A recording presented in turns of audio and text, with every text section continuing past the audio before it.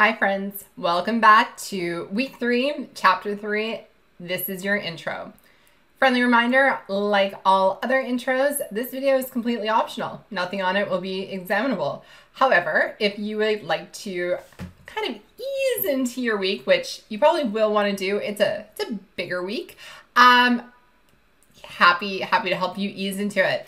Our agenda for today's video is we're going to talk a bit about the storm, stats from last week's assignments that were due. We're going to talk a bit about the course design and the test this upcoming Friday, as well as unicorn. What? All right, let's get into it. The storm. Nova Scotians, East Coasters love our storms. This is it's prevalent. The first time somebody asked me if I had my storm chips ready. Being from out west, we don't have hurricanes. So this was quite new to me 6 years ago, 7 years ago when I came here, as it was likely quite new for many of you. So I ask you, how was your first Nova Scotian storm? For us, we lost power for a couple hours yesterday and we're really fortunate, came back on. However, we forgot to secure some of our outdoor furniture, and we now have an Adirondack chair that is in the lake. We had two that were in the lake, but my husband went and got one out. We found it. It was at our neighbor's. So whereas the second one, I don't know, but lesson learned. When people ask you, by the way, if you have your storm chips ready, storm chips, as I've learned, are not, they're not like a special type of chips. They're just chips that you eat when the power goes out and you need something to eat because you're unable to heat up some stuff. So storm chips for me tend to be, what are those, like those ridges, those like Ruffles, ridges, ketchup, or basically anything. I will eat any type of chip, especially in a storm. Okay, so make sure you have your storm chips ready and on hand. And I really hope that this storm was not bad for you or anyone, really. The weather is, you know, something I often laugh about. It's something that I often mentally complain about. I don't like to be cold. Remember, I prefer beaches over mountains, warm beaches over cold mountains. But I will tell you that a decade ago, I had 5.5 feet of water in my condo. It wiped out a considerable amount of my net worth that I was just building. I was 27. And because flooding is overland water and it's an uninsurable event, or at least it was in Alberta 10 years ago. So listen, I am empathetic. I am sympathetic. I am very thetic about all types weather. It sucks, but like most things in life, if we can't, you know, try to look at things with a bit more positivity or take the positives out, I will tell you that of everybody who said, I'm really sorry for you, oh my gosh, that sucks, can I see it? Reference to her condo.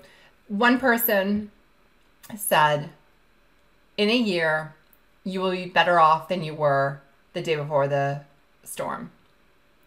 And I thought, you are crazy. Like, everything I own is under, like, there was 5.5 feet of water in my condo. Like, I can't afford to replace everything. And yet, I had tools.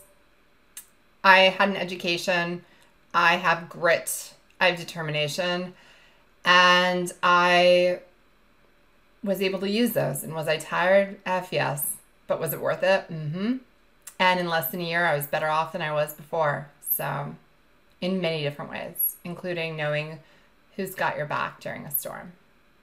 A storm, an actual storm and a metaphorical storm. Okay. Again, hope you're doing well and hope you have your storm chips ready because this is September in Halifax. We're likely going to get some more opportunities to eat those chips. Stats. All right, so I have some stats, please. Okay, so I use stats to be transparent with you as learners. The last thing I want is you to think that grades go in a big block box and I shake around the box and then I pull out your grade. No, grades are largely reflective of effort and intensity, so focused intensity on your behalf, as well as general interest. It's probably going to be a better grade if you're genuinely interested. So I try to do my part with that.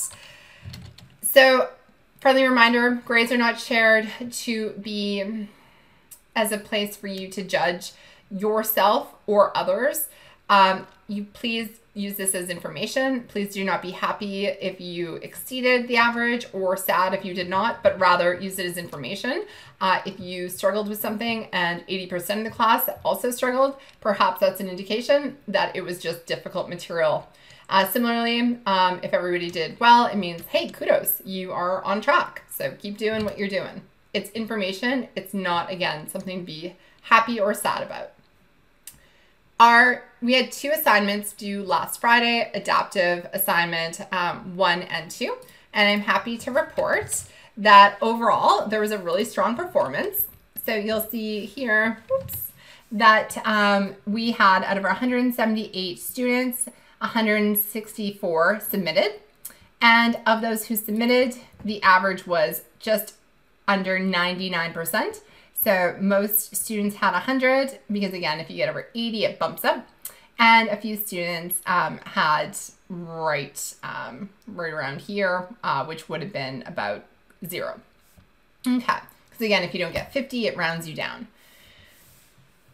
If we look at our chapter 2, which again, we're due on the same day, this was very similar. We had slightly fewer people complete it, 155 versus 164. And of those who completed it, 100%. And we had some people who did not. I think that's like a 3 or 4. Okay. So what does this mean? Well, it means that effectively those who tried and got in were able to accomplish a score of 100%. And I'm not saying that those of you who got in and didn't get 100% didn't try. But as is discussed on our discussion board, this is a largely effort-based practice, and there's still another score. There's a performance score that kind of shows how prepared are you. So it's possible to get 100% as a grade and yet demonstrate, hey, you have a bit more work to do. So see where you are both on your actual grade as well as your performance-based grade, and use that to study towards your mini test number 1. And before I talk about your mini test 1 this upcoming Friday, I want to talk about the course design. So I had a few people email me either right before or right after the deadline for the adaptive practice and ask for an extension. And the answer to that is no. And the reason for that is in your syllabus, you will see that there are going to be 2, let's just write this down because I want to be very emphatic about it. The course design is designed such that there are 2 dropped adaptive practice.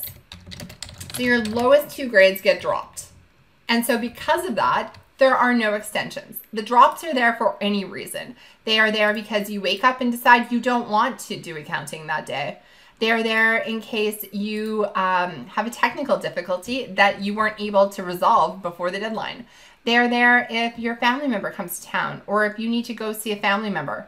They're there if you need to go seek medical attention. They're there for whatever reason, including you forget. And that happens too.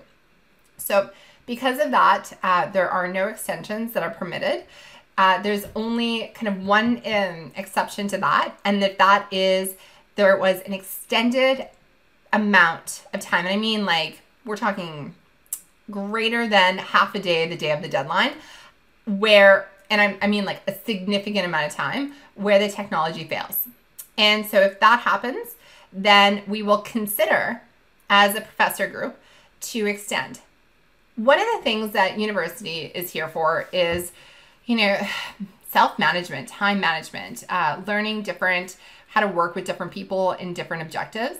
And a large part of that is doing the best you can in the time that's available.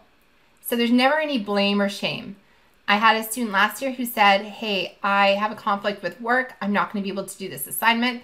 I'm just letting you know because I don't want you to think that I don't respect your class, but I'm choosing not to do the assignment this week. And I'm like, yeah, that's cool. You get to drop 2. And I appreciate you telling me out of respect. Not necessary, but like, thank you so much. And yeah, absolutely. Go work, go do your thing. And,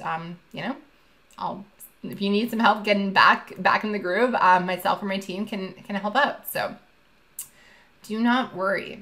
But that's the reason why the course was designed the way it is.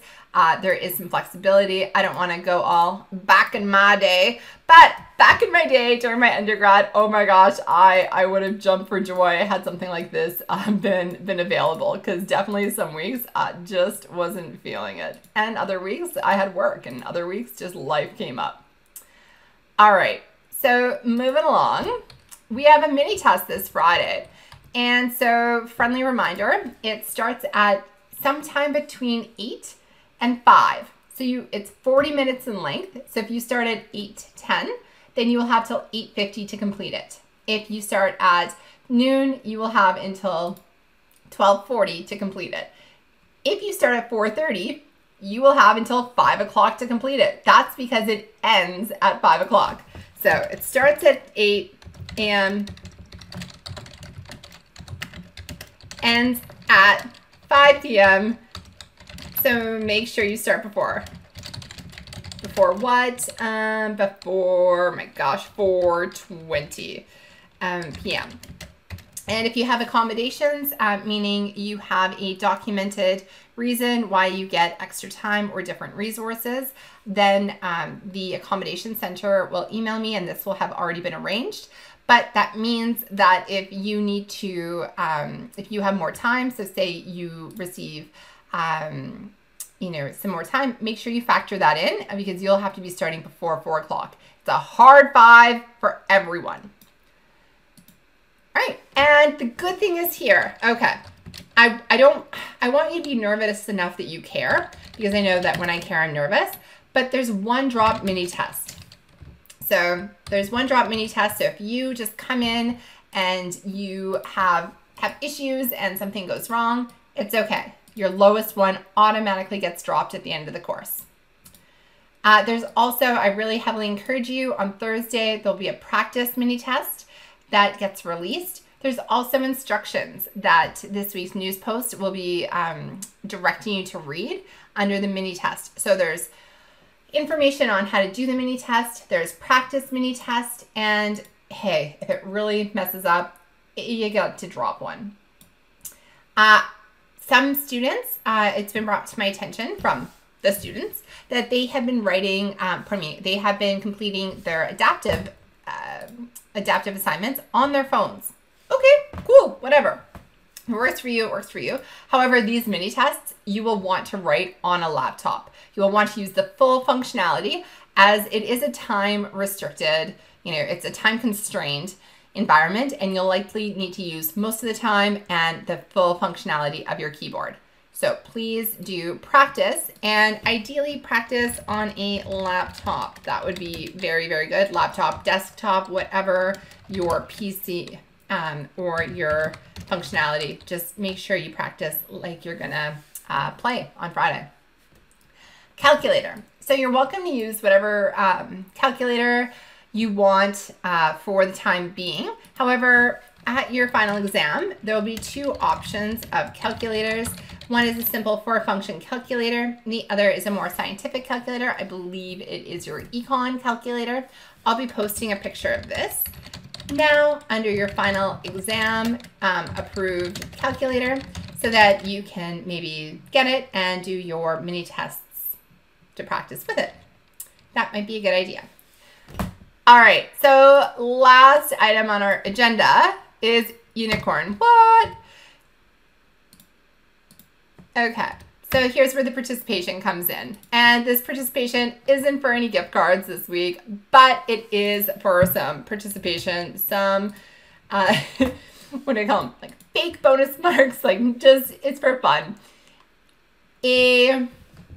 Last winter, I asked my cost management class to name that unicorn. And, and truthfully, I gave everybody 2 minutes at the start of class. And then we went around the room and we said, what did we name this unicorn? And I had 2 different sections. One class went very very regal and very respectable names. And then basically the other class was like Mr. Fred or Hornface or, it was funny. It was good vibes in both of them. So I have a question for you, and it's twofold. One is, if you had to name this unicorn, what would you name it? And the second question is, why the heck do you think I started off class with asking students in cost management, and honestly, here in your class, why do you think I'm starting off class by asking you to name that unicorn? I'm interested to hear your answers. Type them down below in our discussion boards, however you'd like. And I look forward to, talking about this and debriefing this next week. Until then, I hope you have a great enough time as possible reviewing the lectures, reading the textbook, and I wish you all the best in your preparation for the mini test this week that is on chapters 1 and 2. All right, take care. Talk soon.